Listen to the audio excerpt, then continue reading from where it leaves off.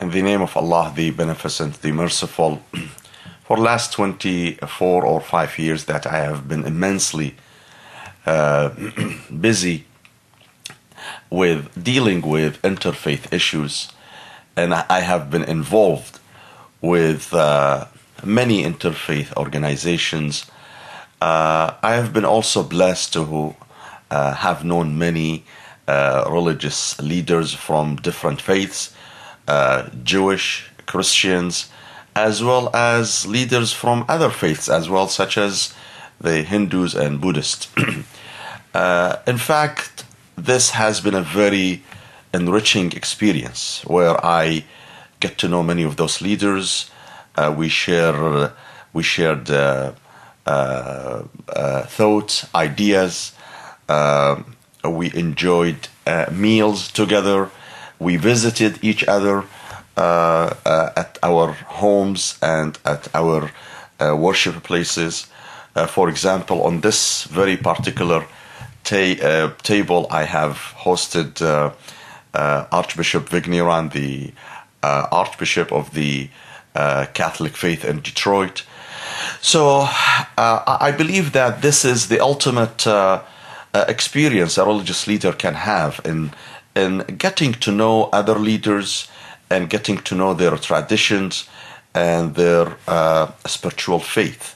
I believe that we should encourage the next generation of religious leaders, whether Muslims or non-Muslims, to follow through to establish this relationship.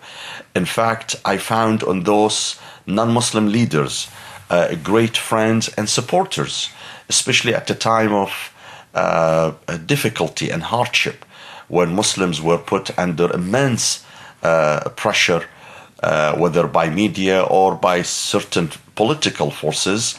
I found that those ecumenical religious leaders have come to support Muslims and to show their sympathy with them. So indeed, it is a very blessing and enriching experience. Imam Ali, the successor of the Holy Prophet of Islam, Prophet Muhammad, has a beautiful saying in which he says, "An-nas a'da'u ma jahilu." People are enemy to that which they do not know.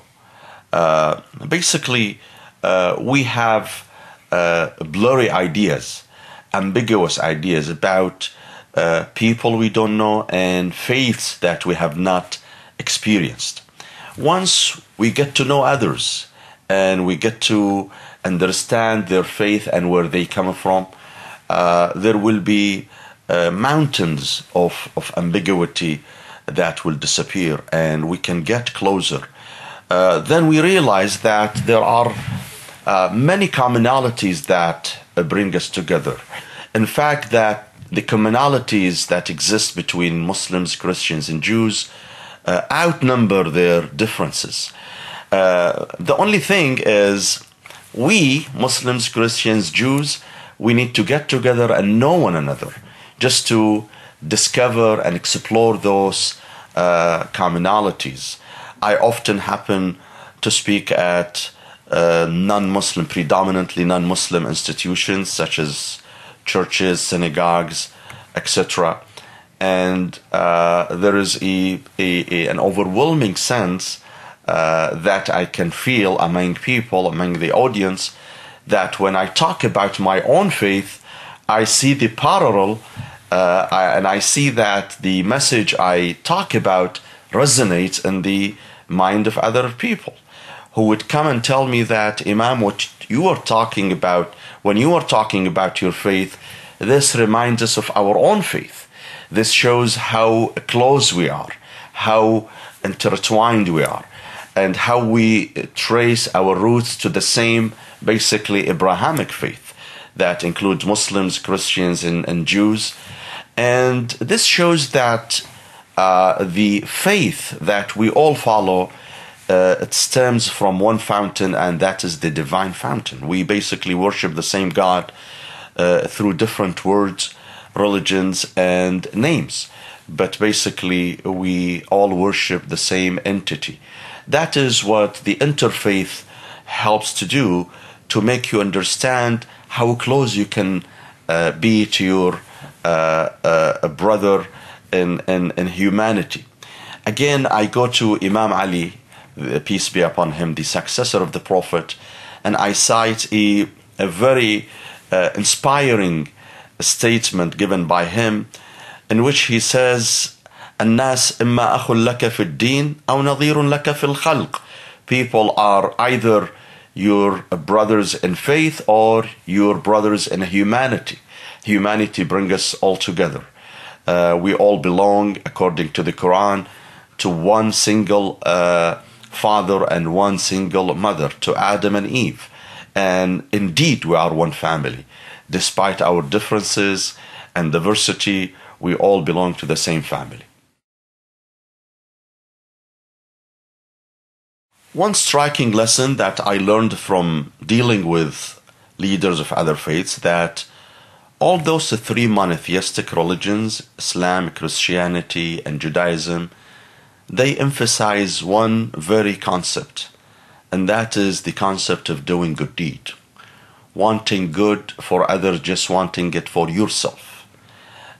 Respecting one's neighbors and parents, and emphasizing those, what I call the universal values that bring us all together. It is so striking also to know that those three religions would emphasize the essence of faith, which is reaching out to others, helping the needy, tending to the poor and the underprivileged, more than they emphasize their own rituals. In all religions we pray. We pray to God through certain ways and gestures. But all those faiths believe that our prayers are nothing but an instrument for achieving a higher goal, and that goal is to be more pious, to be more humble, and to be more helping toward other people. So I believe that is one thing that I learned from other faiths, that the essence of all those monotheistic religions focus on the fact that helping others, being good to others, extending the hand of help and support to the needy and to the underprivileged is the most striking lesson that each religion teaches. For example, we Muslims, we fast 1 month in the year. And the main idea of fasting for 1 month is to focus the mind on the suffering of the needy and the underprivileged. So we can help, we can extend the hand of help. And statistically proven, Muslims tend to be more generous and giving during the month of Ramadan, the month of fasting, than any other month.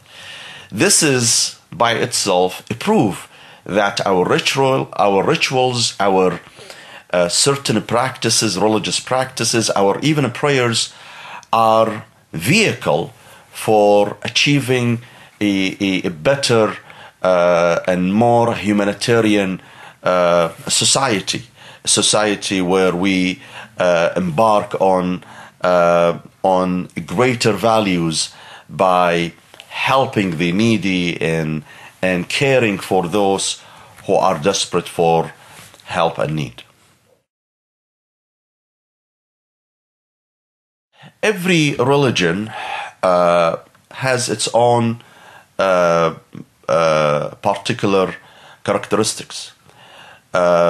Muslims pray 5 times a day toward the Kaaba, the black cube-shaped building located in Mecca.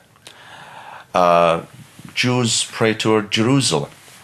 And Christians, they have their own way to pray.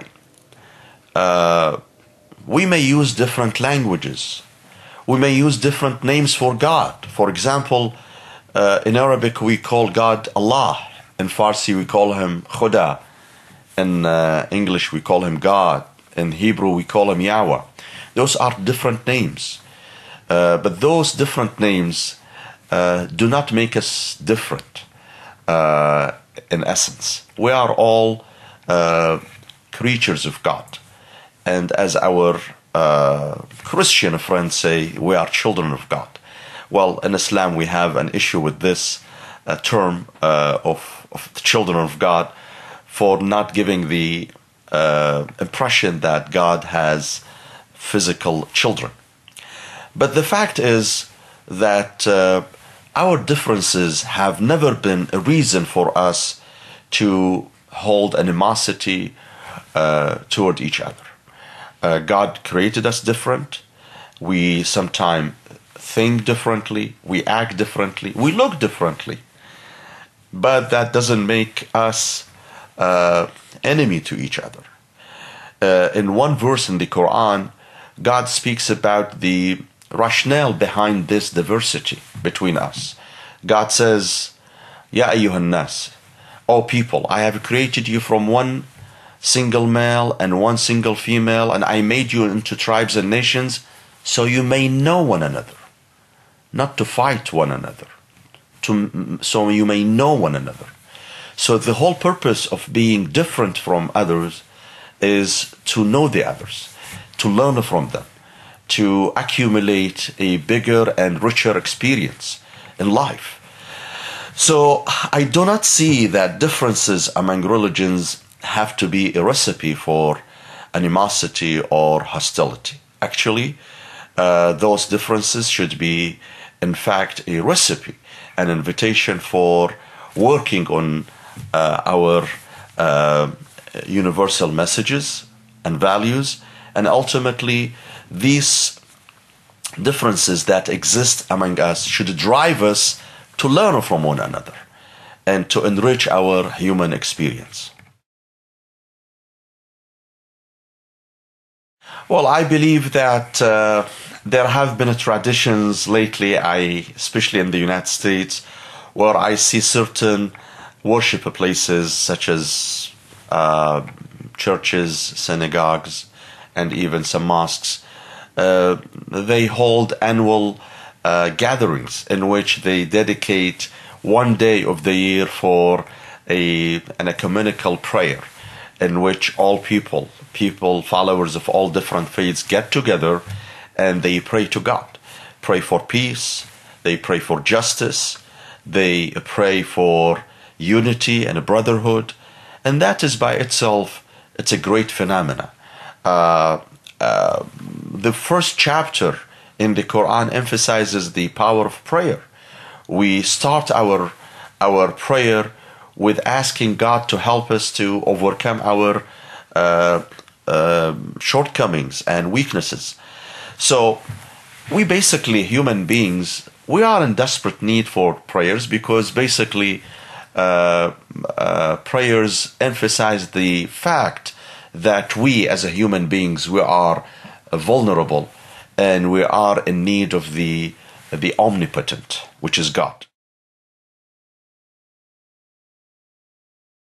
For helping others and for the welfare of others, I think that's a message that resonates basically in everybody's mind, that our religions, regardless of which religion, which particular religion I'm talking about, be it Christianity, Islam, Judaism, and even other religions such as Hinduism and Buddhism, they all encourage their followers to extend the hand of help.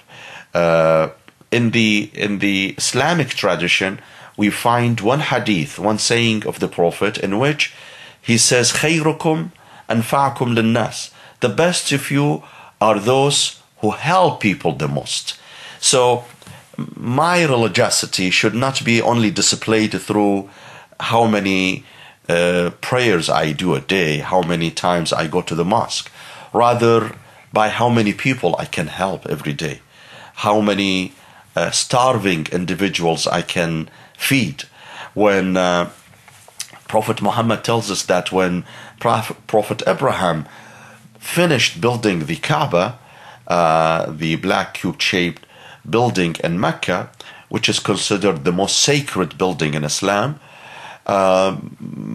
he stood on an adjacent hill overlooking the Kaaba, he was looking at the Kaaba with so much with a sense of jubilation and joy for having the chance to build the house of God.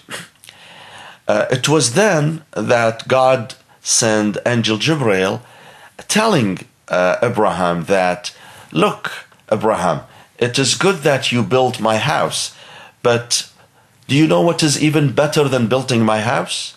And Abraham was inquiring with so much astonishment on what could be better than building the house of God. And God replied to him, what's better than building my house is feeding a starving stomach or offering clothing to a naked person. And ever since, Abraham decided not to dine by himself. Rather, every time he was about to dine, he would invite strangers to his house and dine with them. It is a tradition that is now pursued by the follower of the Abrahamic faith, Muslims, Christians, Jews, who always pride themselves on hosting strangers and offering food to them as part of their religious practices. So I believe these are some of the lessons we, the followers of those different monotheistic faiths, can emphasize by focusing on a unified goal, and that is to, for example, fight poverty in the world by having cooperation among the followers of the religious faiths. There are at least 2 billion Catholics, 1.6 billion Muslims around the world. Muslims and Catholics alone can form over 50% of the world population. Imagine if 50% of the world population can cooperate, can work together in order to advance a noble cause such as fighting poverty. I think we can achieve a lot.